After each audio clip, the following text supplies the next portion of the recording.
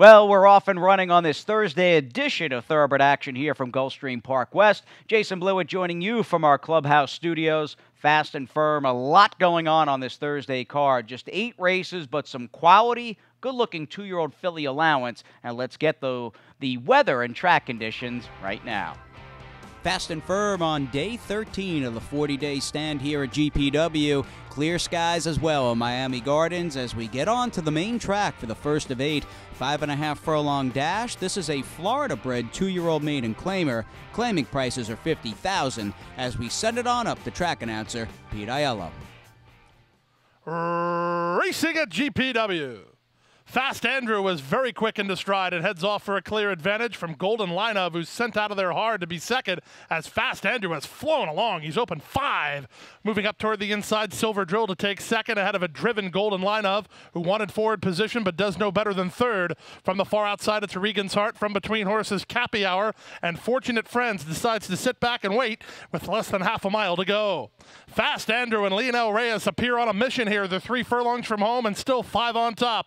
Silver Drill is there second. Regan's Heart on the outside third. Golden Line of is back to fourth, but starting to make a bit of ground. Then Fortunate Friends and nothing from Cappy Hour with a quarter of a mile to go. At this point, nobody, and I mean nobody, has had any chance to get near Fast Andrew. Fast Andrew wheels for home on a 5-length lead. Into the clear, Fortunate Friends set out by Jose Alvarez, and he's the danger as he starts to motor at the leader. Fast Andrew begins to get a bit tired on the outside, and Fortunate Friends, he's closing the ground, but he's running out of time, and in fact, he's out of time. Fast Andrew, gate 2 wire. Fortunate Friends made good ground to get second ahead of Golden Line of third, then Silver Drill. Well, Inside Speed sealed the deal for a very fast gelding by With Distinction. The one Fast Andrew could not be caught in this race beneath Lionel Reyes, sped to the lead and never looked back. Here's race number 2. We stay on the main. How about this? A 2-year-old allowance race. We don't run across many of those in this day and age. Got some 2-year-old fillies, in fact, battling a 2-turn, 1-mile distance and a purse of $47,000. And they're off. And Abuela's Love bounces away very well and goes looking for a clear advantage toward the inside. That's Bimini going to try to go after earlier. And far outside, Samoa's going to mix it up. Down inside goes Joe's Sweetness. At the back is Busy Signal. They're separated by 3 lengths, and they run around the first turn. Jeffrey Sanchez is going to put Bimini on the engine here, and jockey Edgar Zayas will relent and sit second on the hip of the leader with Abuela's Love. Racing in third is Samoa. Joe Sweetness tucked in fourth. And in the red colors, it's Busy Signal, last of the 5, with less than 6 furlongs to run. Down the backstretch they go. Bimini has inside position and a narrow lead at the 5/8 with Abuela's Love moving to be second. Joe Sweetness is at the rail third. Samoa's on her outside fourth. And Busy Signal's now lost a bit of ground, 5th and last, and still only about 4 lengths off the lead with half a mile left to run. Bimini has the lead, pressed along every step of the way by the favorite Abuela's Love, who's making a move now, and Abuela's Love grinding away at Bimini. Joe Sweetness needs some place to go. 3 wide and Busy Signal with Samoa. 3/8 of a mile remains. Jeffrey Sanchez trying to get a breather on Bimini. He now leads again by 3 parts of a length as Abuela's Love is asked to quicken second. Joe Sweetness at the inside third. Bimini is on the outside, or rather on the inside, Samoa far outside. That's Busy Signal with a quarter of a mile left to go. Sanchez and Bimini turn first on top by 2. Abuela's Love has hit the wall. Down the outside and Busy Signal into the clear comes Joe Sweetness. Final 1/8 of a mile. Bimini trying to gut it out. On the outside and Busy Signal coming at her. Bimini in front. Sanchez imploring her for more. She's giving him plenty, and this was a real good run. It's Bimini who puts away the favorite and kicks on to win it. Busy Signal was second. Joe Sweetness third. Then Samoa. Abuela's Love disappoints and runs last. Well, Bimini handled the stretch out perfectly here. In fact, this was her best race to date. Homebred daughter of Brethren for Arundel Farm, trained by Stanley Gold, who's also got Cookie Dough, who's very talented, and a multiple stakes winner, Jeffrey Sanchez, the winning rider. Thought the 4 Busy Signal ran well to pick up the pieces, checking in second. And with the early double down and that second race in the books, we'll take a little breather. Back with race 3 after this.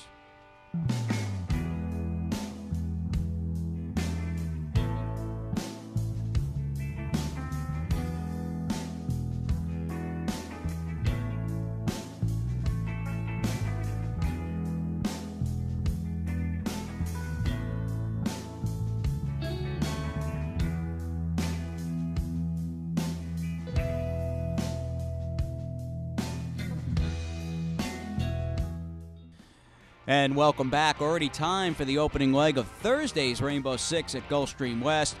Our opening turf race as well. We go 5 on the grass with this 3-and-up Filly Mare Maiden Claimer. Claiming prices $16,000.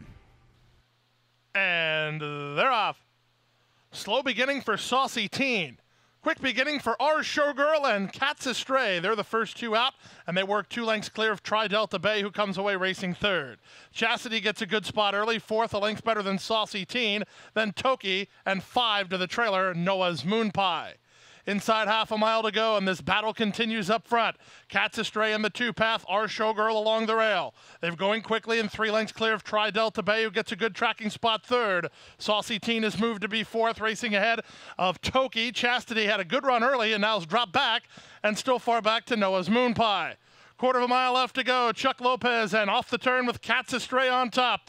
Our Showgirl tries to refire toward the rail second. Tri-Delta Bay is third. Final eighth of a mile. Cat's Astray the leader. Toward the inside and Our Showgirl still second. Cat's Astray still in front. Toward the inside, Our Showgirl is still second. And that's where she'll finish to Cat's Astray, who puts them away. Our Showgirl was second. Saucy Teen third. And then Tri-Delta Bay.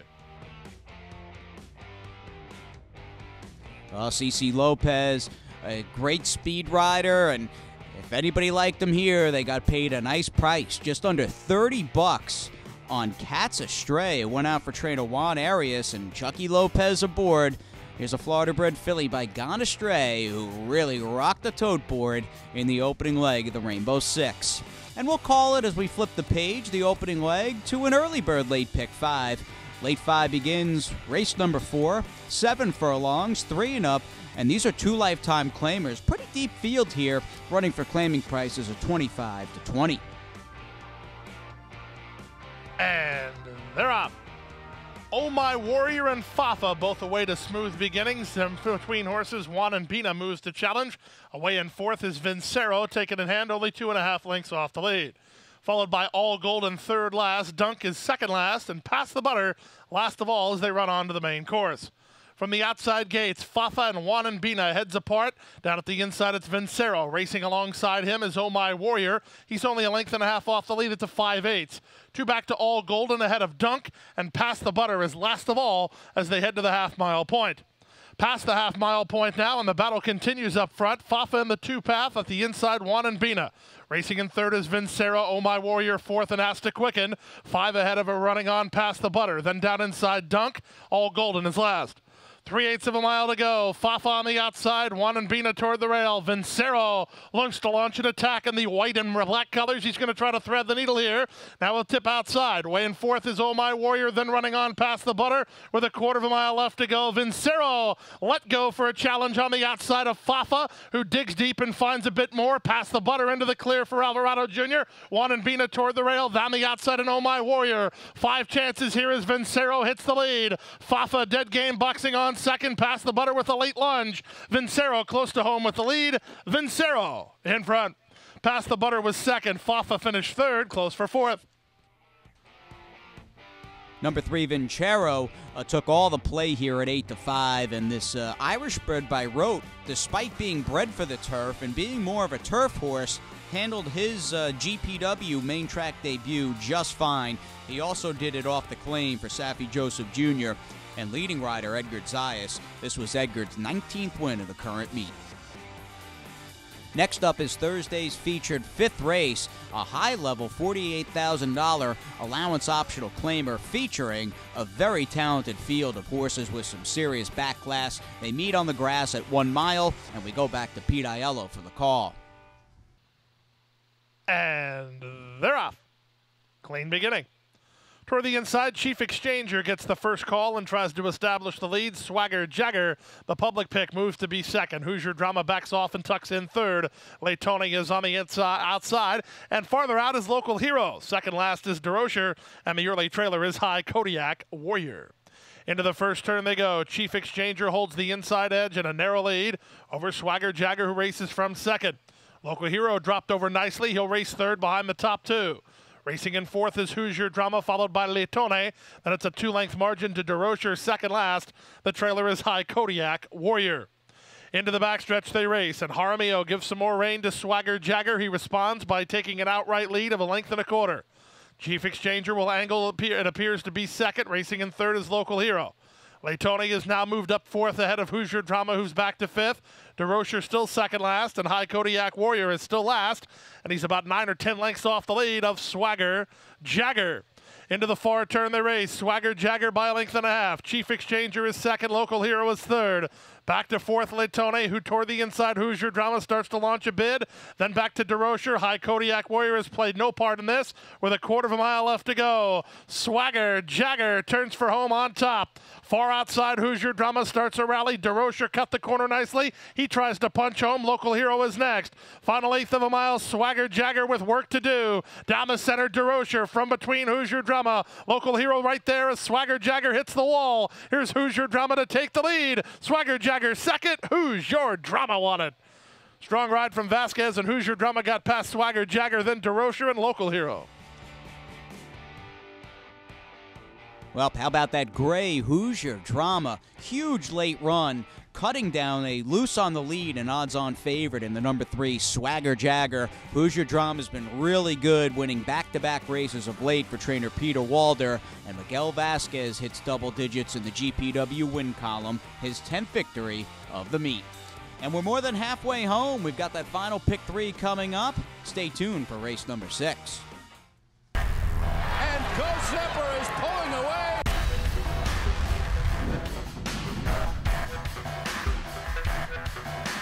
Ghost Zepper blows them away with an eye-opening performance. Odds again has won. Ghost Zepper kicking clear. Judy the Beauty.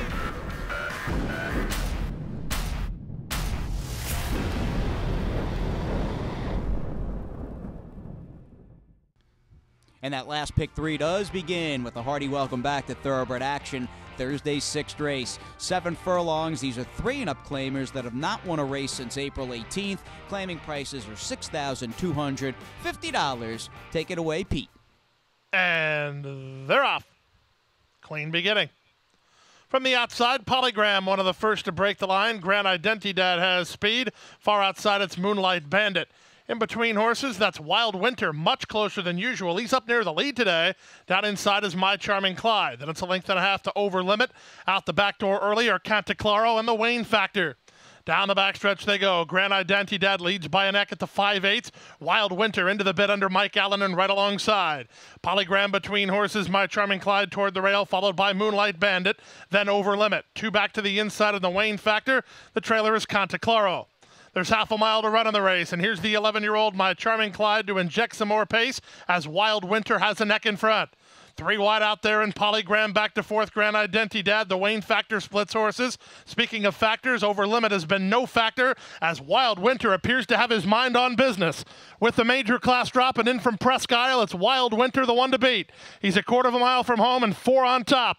From between horses, that's Polygram joint second. The Wayne Factor makes a bit on the outside, and they're at the top of the stretch. It's Wild Winter set down for the drive. From the outside, Polygram tries to get to him. The Wayne Factor throws his hat into the wing with 1/8 mile to go. Mike Allen asks for one more furlong from Wild Winter, who says, Mike, I've got you covered. It's Wild Winter making his South Florida return and winning one. He's a 4-length winner. Polygram is second. Third is the Wayne Factor, and 4th is My Charming Clyde. Wild Winter, the number 5, in from Presque Isle Downs, over a track. This well-traveled 8-year-old gelding by Wildcat Air had previous and prior success over. He recaptured some of that old form for trainer Don Robertson, and Mike Allen, the winning rider there of the 5, Wild Winter. Let's move on to race number 7 as we head to the main track. In fact, we stay on the main. We'll get on to this 3-and-up claiming race. Claiming prices are $10,000. And they're off.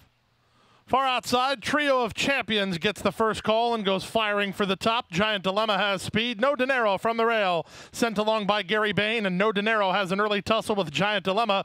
Trio of Champions is third. Back to 4th is Blind Ruckus ahead of Dr. Harlan, then Mikado. Second last early is Artist, and the early trailer is Rangers Coming. They make their way past the half-mile point and get ready to move to the far turn with No Dinero in front by a length.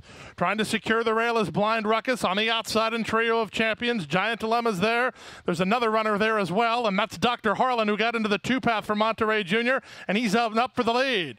Back next is Mikado racing ahead of a retreating Artist, and then the trailer still remains. Rangers coming. They run to the top of the stretch. Dr. Harlan with a nifty move off the top of the turn. He leads into the drive by 3/4 of a length. From the outside and trying to get after him, second Trio of Champions. Blind Ruckus toward the inside. No Dinero is still right there with 1/8 of a mile to go. It's Dr. Harlan on top. No Dinero tries him one more time. Dr. Harlan clear with 1/8 of a mile to go. On the outside in Trio of Champions, then back to Blind Ruckus. No Dinero did not kick on. Dr. Harlan, the turn move, won it under Monterey. 3 lengths to the good. Trio of Champions second. Blind Ruckus third.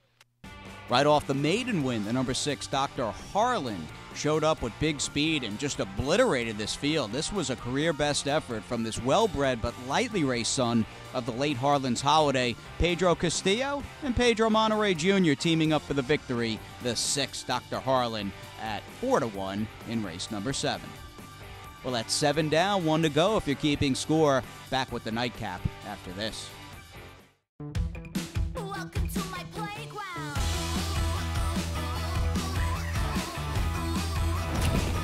To my playground.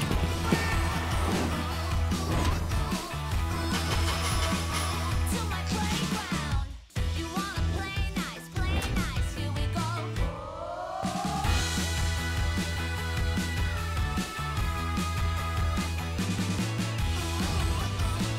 To my playground. And here we go with race number 8. Last call here, folks. 1 mile on the turf for the finale. 3 and up maiden claimers running for claiming tags of $16,000. And runners away. Level beginning. From between horses, Bragg Dude wins the break. Down at the inside, Mr. Sense moves to challenge. Far outside, Colin O'Winner is a little bit wide exiting that turf chute. Alongside White Sock Wolf and Wyatt's Warrior. Saving ground is Simard Strike ahead of Mr. Chaplin. Chop Chop Charlie second last, and the early trailer is Fightin' Irish Tabit. Into the first turn they race, and now off the lead is Bragg Dude by 2 lengths over White Sock Wolf, the nearest pursuer second. Mr. Sense is at the rail third. Colin O'Winner now moves inside of Wyatt's Warrior and takes over 4th. Back to 5th is Wyatt's Warrior. Back to 6th, Mr. Chaplin. Simard Strike slams on the brakes.